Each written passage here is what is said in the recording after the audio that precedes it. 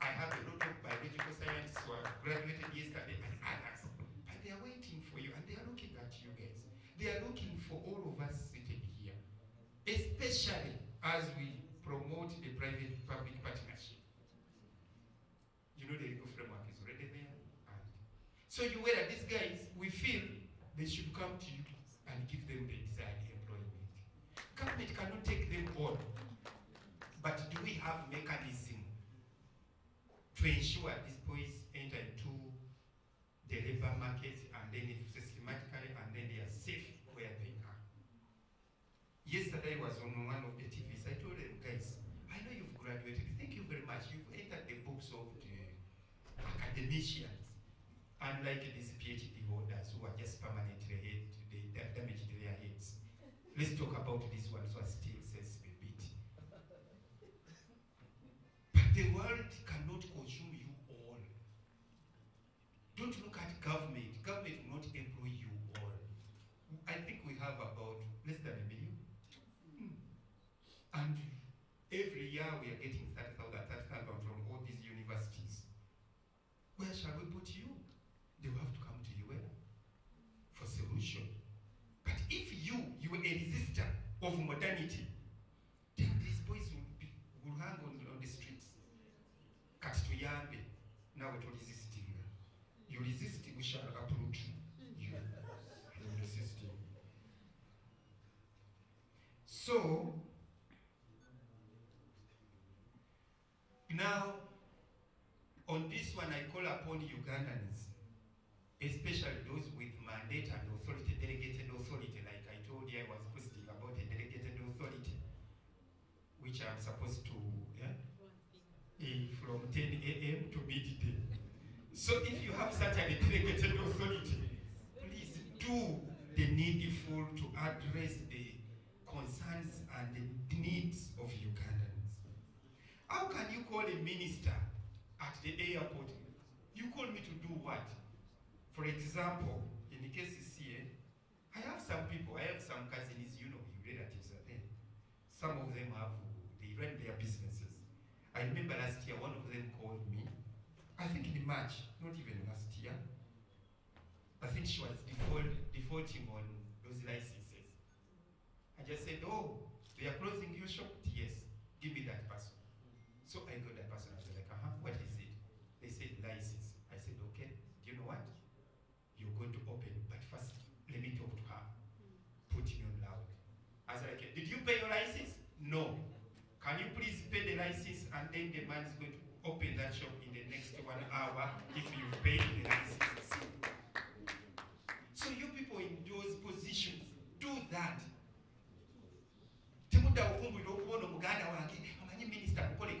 Those who know me, they know. You come to me with those connotations of saying, this is my sister, this is your Ogi, like the other one. Forget it. I will not help you. Follow. The rules must be followed to the dot. But how can a minister mingle into a travel issue because somebody is escaping minus a yellow card fever? I mean a yellow fever card. And you want to call the Ethiopia to help you. Now, you know, this week I'm holding so many portfolios, don't dare. Instead, I will put you in. So, Temufana Mugamba, now Ethiopia is our friend, so we are going to call. I'm going to put you in. Please go and do the needful. And I thank you. Why I thank you, Minister of Health, this one is solving the corruption problems I told you. I shared this morning with somebody. Somebody got, I will not mention even the clinic and the person, but somebody got, moreover, a doctor from your ministry. Can you imagine, Dr. Daniel? A whole medical doctor went and faked a yellow fever card, then was turned at the airport. And the person called, imagine that doctor got the audacity to call again the clinic, the facility, you will call what? The provider. Yes, the service provider. Saying that I got a card which is being rejected at the airport from your clinic. So the other service provider was kind enough to ask a simple question. Did you walk into the facility Can I call him a fool or a clever man? Both. He says no. Then he said, okay, please, I'm not responsible. And they made him pay $40. I wish that made him to pay $100. Because this is a person who's enforcing the law, and at the same time, he wants the law to protect him. No, he's bending. So I thank you for this, because it has now started paying fruits and realizing the fruits. Please, doctor, be tough on this one. We shall support you, because it has already paid the fruit. That moreover, somebody from your ministry has been caught at the wrong side of the law. What about from my Kampala ministry, where these guys are here? Every time they are flying out of the country, what to do, what? I don't know. So, let's forget about the complaints, as long as the complaints and also the counter accusations, the Baganda say put in pamba in the what? You know what I'm talking about. Put some bit of blockages in your ears and do the rightful thing. You know, the externalization of labor has got an impact, Mr. Baker, with our bilateral trade relations with those countries where you are. We don't want to lose the relations because of one element of the entire trade compendium or package. We don't want to lose the relations. So if your people, now we are looking at you and Minister of Gender, if your people are becoming a problem, then you can uproot it from that particular country. Because we have other relations, diplomatic relations, then exchanges in terms of education, trade, agriculture, and others. So if a simple element, the Baganda say if one tooth is rotten, you remove it, extract it. But of course, doctor would not like us to do that. Such a Dr. Daniel, you will say we repair, we conserve. But for us, we do, for us, the other side, we just remove. You remove the element and then the subversive element and you move forward. So our task is simple, Honorable Chinji, is to ensure we have digitalized or we put in place a mechanism to monitor and adherence to the vaccination requirement or mandate of yellow fever. That is your simple task. However, the implied tasks are different. How you do them, that's a different job. Put up punitive measures, move there. For us, we want to see the level at which Ugandans are now adhering, and then Dr. Brown will actually become happy. Say the people have done what? Have been vaccinated and people have adhered. But the implied tasks are different. How you do them, that is okay. All we want is to see that the other task has been achieved. So please, Ugandans, I call upon you to avoid crashing with the task implementers, because they will have implied methods of ensuring that we get the task done. Dr. Daniel. So I appeal to all of you stakeholders to please do adhere and do your work diligently. You all are aware about the money you bring into this country, Mr. Uwera, which I don't know. Is it over 200 billion Uganda shillings or $1 million? $7 million. $7 million. What's your problem? In 1 year. It's 1.2 in 1 year. In 1 year. It is okay. But you know, I'm giving you the elements. I'm giving you the raw materials, the inputs, so that I need more $1 million to come in the country. You get it? And the only way to have the additional $1 million to come into the country, which is actually very useful in terms of welfare and wealth creation among those home states, is to adhere to the principles and to the regulations, which aelhu is partially doing. I've told you about the culture of opposing, which I feel like Ugandans must desist from, since everything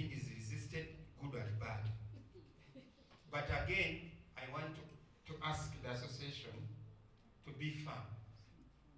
A few of you recall what happened to the scratch cards of airtime, which were actually environmental and friendly. Everyone resisted. These people know on the other side of the coin, these ones, the Balindis, the one who are to take over power in 2080. Perhaps when we'll be tired. They were up shouting, telling us as Ugandans even don't know how to use this, what have you, and so on and so forth.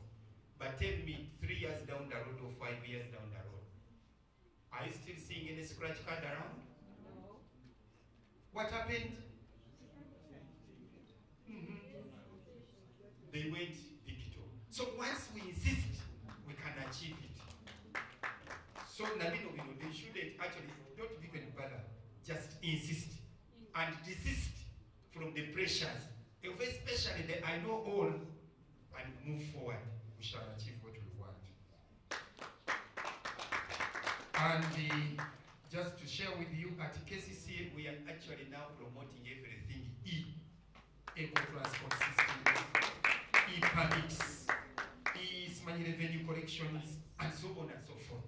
So when we come to your shop and they close it, they will tell you to go and pay. You get a coin, then you go and do it and pay. But I know some of you insisted and resisted, but we said, please, let's do it. Now I'm happy to tell you, by November, KCCA had collected over 100 billion, which was 90% against its target revenue collection in the financial year. Just in 6 months down the road, because of this. Because we are trying to cross the taps of linkages, the leakages, and now we can say at least. So I'm pretty sure next financial year, my target is to collect 300 billions. Because when I reached Rubaga, where is Rubaga man? They were only collecting 24. Moreover, with all those businesses in Rubaga. So I said, okay, let's go back to the bush and we plan for you. So once we do this, we will iron out corruption and other things. I'm happy to hear about the 300 companies. I just take census, I think they were around 200. This for me, if each of these companies can take about maximum, how many boys? 1,000? Mr. Baker. In a month, how many can you take out, girls and boys? 100 per month. 100 per month, multiplied by 300, what is that? Temunda Wanya, I can't be a minister, then I struggle so calculating. That's about 36,000 month times a year. That's 700 and what? Almost 800,000. Don't you think now, can 800,000 remit only $7 million? The mathematics is now done, okay? Watch them come and say that's why it's going to do what? To create jobs for your youth. So, as I conclude, because the rest have said and the rest shall say, just to know that your role, whatever you're doing, is part of the agreement. His Excellency the President wrote with the Ugandans, and then Ugandans said, yes, we've agreed, we are giving it this contractual term of 5 years to continue of job and wealth creation. So, my appeal to you is simple. Put up in place everything possible to ensure Ugandans transform economically. I know the health concerns the others. For me, I'm concerned about the economic transformation of Ugandans. Because once my pocket is smiling, I'll be able to ensure I meet all the health needs and other social needs in the country. Now, in conclusion, I always said this word and everyone is like, as we secure our future. You know that is our thing? Do you know that? Yes. You know when you are a civil servant under any agency, whether private or government, you must, first of all, understand and put on your fingertips what the manifesto is all about. That is the agreement, and that is our Bible we must read for all these 5 years. And at the end of the day, we shall ask you.